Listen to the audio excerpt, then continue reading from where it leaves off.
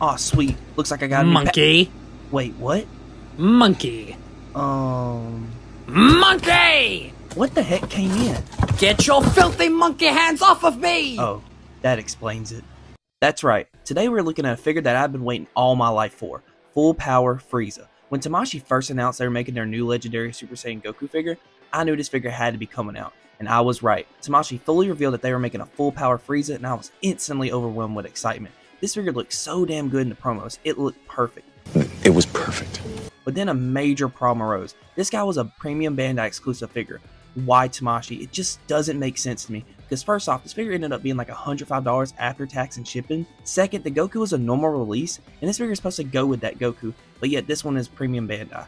And then third off, for those of you who want him now, you'll have to overpay on the aftermarket for him. So I'm sorry for those of you who might want this figure after the review. But this figure is now here, and I am very excited to share him with y'all. So now, let's get this review started. Just like every premium Bandai exclusive release, Frieza comes in a brown shipper. Nothing special about it, except that it's just a box. But what's inside of it is really special. Hello, monkeys! Frieza's box design has a white and pink color scheme with a huge blown up image on the front. And honestly, it's maybe a little too big, because a huge portion of the figure is literally covered up. And I don't really like that. Let's just hope half his body ain't missing. Then the top of the box has nothing special going on. Left side of the box has some promo images of the figure, while the right side just has its name. Bottom of the box has the figure's name and a promo image of the figure that is looking really devious and sinister. The back of the box showcases the figure fully, as we can fully see it, some of the poses it can do, and some of the accessories it comes with. The box is dope and all, and I like looking at the figure in the packaging, but it is time to free Lord Frieza. As soon as you take Frieza out of the packaging, you will need to do two things. Take the little plastic pieces out of his torso area, and then put his tail on. Because right now, Frieza got his little tight booty hole out.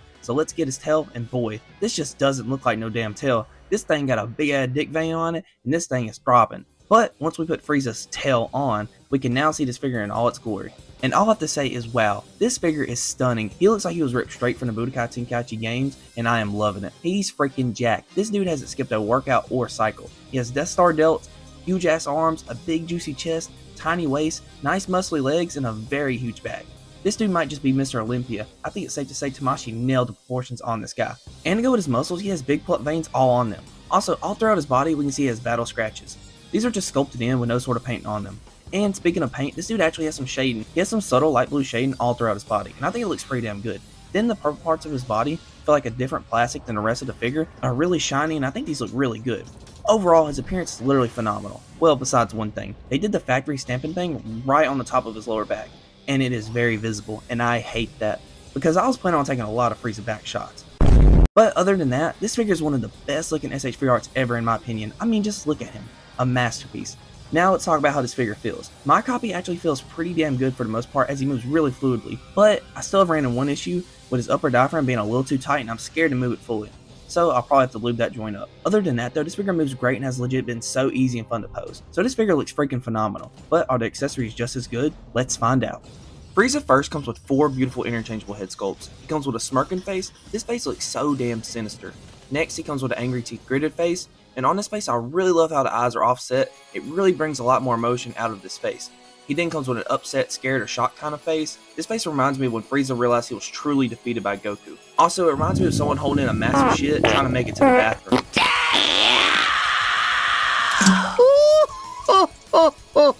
And lastly for faces, he comes with a yelling face. This face is my favorite that he comes with, as there is so much emotion going on. The offset eyes, the dilated pupils, and the wide mouth all make this face great. All the faces look amazing and have great detail, as we can see some monster veins on his forehead and battle scratches. An important thing to mention though is that when swapping the heads, all of them but the smirking face will pop the neck off with it. So this is definitely annoying, as it makes swapping the heads a tiny bit of a hassle. What I do to combat this is that I hold the neck down and then pop the head off. Then he comes with a DLC face effect of Goku getting hit in the face. This is a really cool faceplate. The scratches are actually colored in, and his cheeks are sculpted to look like they have just been hit. This has been a really damn fun faceplate to use when posing these figures together. Very happy with this DLC faceplate. Frieza then comes with 5 interchangeable hands. He comes with 2 fisted hands, 2 special attack hands, 2 clinching hands, 2 key blast hands, and then 2 open hands that have peg holes in them.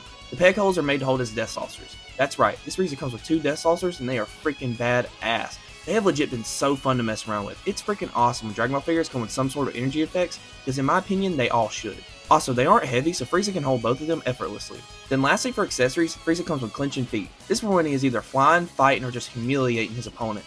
And that concludes the accessories. Am I satisfied with them? Yeah, I am. I mean, the death saucers are just so fun, and the fact they gave us 2 of them is amazing. All the faces look great, and he comes with a decent amount of hands. Only things I think it would have been cool for the set to come with was a Frieza getting bitch slap face, and some sort of optional parts for him to be displayed being cut in half, like how it is in the series when he's just a floating torso dripping blood. They sort of did this with the Mecha Frieza, which was really dope, so I feel like this figure could have came with something like that. Oh, and by the way, this figure should have came with a stand, because 1, he doesn't really stand the best by himself, and 2, Frieza in his form was in the air for the most part, and that's how I feel is the best way to display him. So a stand would have been nice to come with this $100 figure, but despite that, I've still been having so much fun with his accessories, so now let's take a dive into his articulation. To start off with, his head without using the neck doesn't really look up or down much at all, but with the neck area it can look a really good ways upwards, but when doing so we get a lot of gappage. Then he can look a good bit downwards, but I don't know what he's going to see because his juicy chest is definitely blocking his view. His head can look side to side and move well all around. His arms can go this far upwards, which isn't bad for how bulky his shoulders are. You can also twist at the shoulders, and he has a bicep swivel. His elbow's only been slightly past 90 degrees due to his bulkiness, and he has typical Tamashii wrist movement. Then for his butterfly joint, it actually works really well. His arms can cross over one another, which is amazing. Then his arms can go this far backwards. Then for his upper diaphragm articulation, it can bend this far backwards, and then he can bend this far forwards. There is a twist at the upper diaphragm, but it is really tight and I don't want to risk breaking it. Then with the upper diaphragm and waist articulation combined, he can bend this far forwards and then this far backwards. His waist can twist a little bit and then allows for a decent amount of torso tilt. Let's now talk about the legs. His legs look like they might not be able to go forwards due to the design of them, but they can actually go a decent bit forward. The crotch area is a soft plastic piece, so it doesn't hinder the articulation as much. But one thing to mention is that you want to make sure the leg flap doesn't get caught in the crotch piece, as it will hinder the articulation. But as I said, his legs go up this high and then they go a good bit backwards and they actually go pretty far outwards. There's a twist at the upper leg, double joint in the knees, and ankle articulation that is honestly pretty mid. Oh, and his tail moves around. Despite how bulky and jacked this guy is, he poses wonderfully. It's always such a joy when figures are easy and fun to pose. It's been a blast testing this guy's limits, so now let's do some figure comparisons. First here is Frieza next to the SH Figuarts legendary Super Saiyan Son Goku. These two scale pretty well next to each other and they have legit been so fun to play around with, as there's so much fun to be had. Next here he is next to Final Form Cooler, the Brothers of Destruction in their full glory. And here he is next to Z Broly. Wow, I literally feel like a kid again. Some of my favorite Z villains in their coolest looks all together. We are truly blessed. Then here's Full Power Frieza next to Full Power Jiren. Who do you guys got winning in a bodybuilding competition? Here he is next to SH Figuarts Final Form Frieza. Here he is next to SH Figuarts Super Buu. Then here he is next to the Awakening Goku. Here he is next to Beerus. Here he is next to the Demoniacal Fit Goku. Here he is next to the Romance Dawn Luffy. And lastly, here he is next to Storm Collectibles Yujiro Hama. Frieza versus Yujiro. Who do y'all got?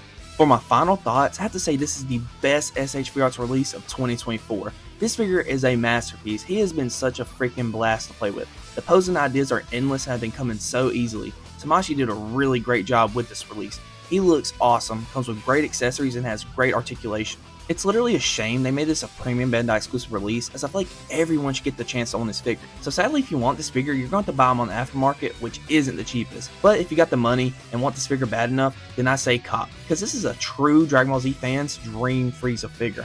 And that's all I have to say about this guy. What villain do y'all want to see next from this line? Personally, I want Buhan, as he's my favorite villain. But also want Android 13 base form, Janemba, Kid Buu, and a new Perfect Cell. But it'll probably be forever as they are making those Dragon Ball Daima figures. That concludes this one, guys. I really do hope y'all enjoyed this video. I appreciate every single one of your guys' support. I'll see y'all in the next one. Peace.